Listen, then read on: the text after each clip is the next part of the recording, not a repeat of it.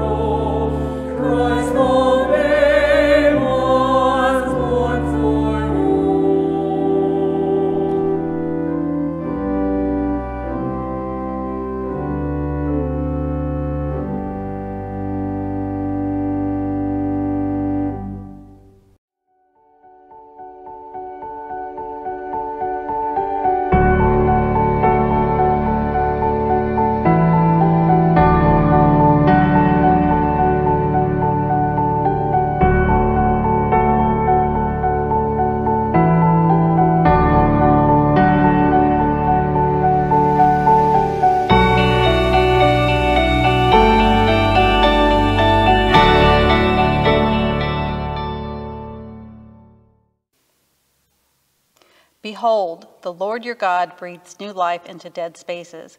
God's Messiah is coming into our world as God's final word. Life will triumph over death. Do not be afraid. We light the fourth Advent candle as a sign of our hope in God's redeeming love. The Messiah is coming to establish a kingdom in the shape of that very love, and this kingdom will last forever and ever. Come, Lord Jesus. Blessed is he who comes in the name of the Lord. Amen.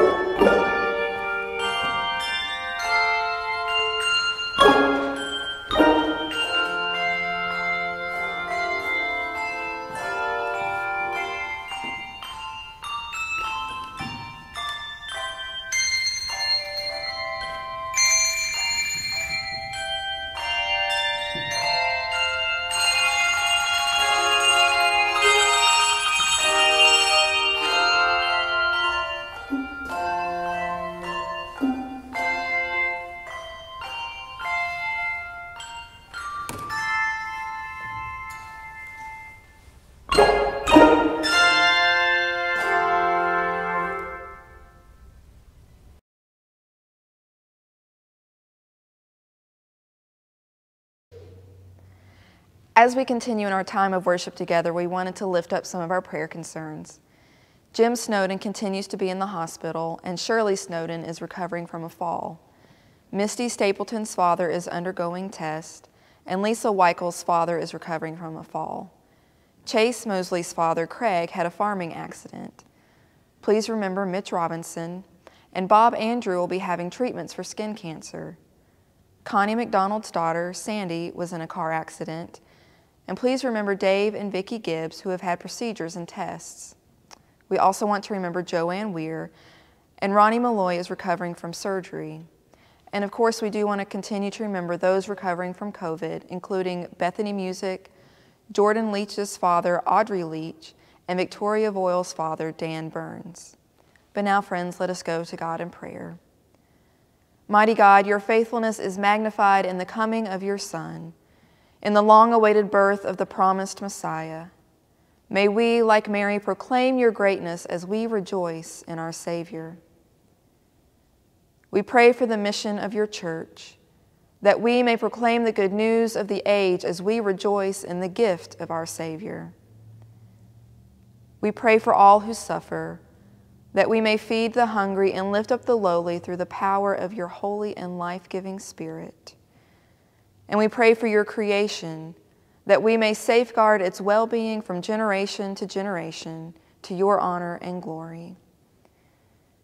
And in this season we remember before you those who have died, that they may rest with you eternally in your kingdom where there is no end. It is through Christ, with Christ, in the unity of the Holy Spirit that we magnify you, Almighty God, forever and ever, as we pray the prayer that Jesus taught us. Our Father, who art in heaven, hallowed be thy name. Thy kingdom come, thy will be done on earth as it is in heaven. Give us this day our daily bread, and forgive us our trespasses, as we forgive those who trespass against us. And lead us not into temptation, but deliver us from evil.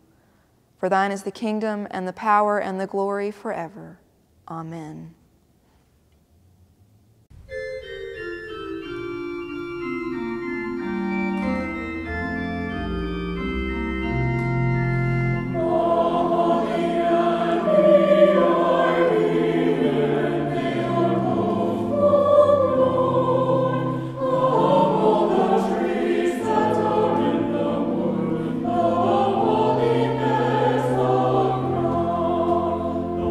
Rising of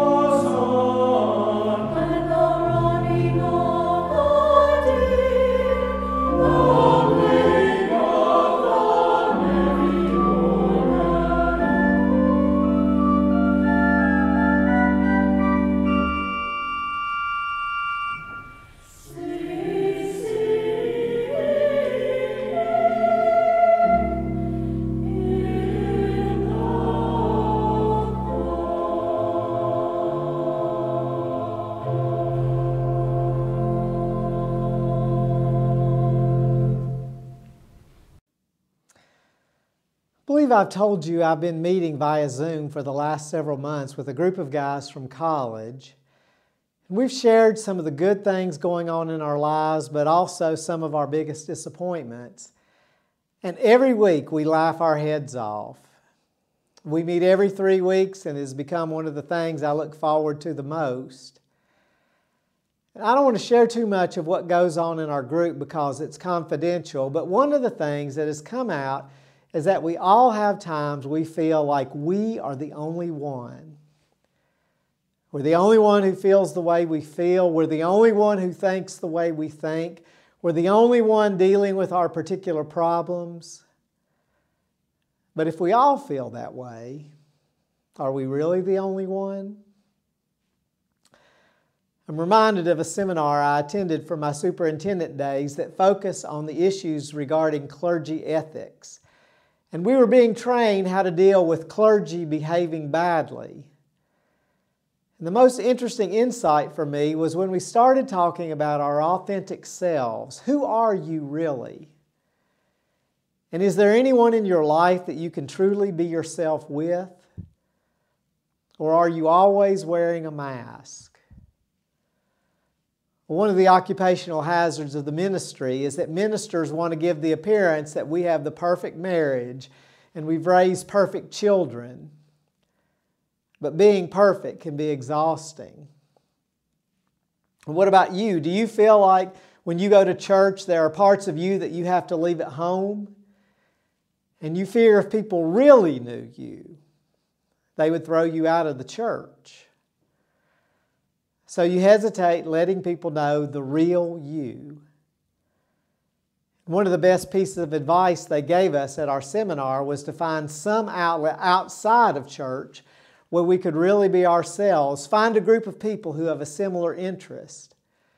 Find a healthy activity. Find a new hobby. Find something where you can really express yourself in a creative way.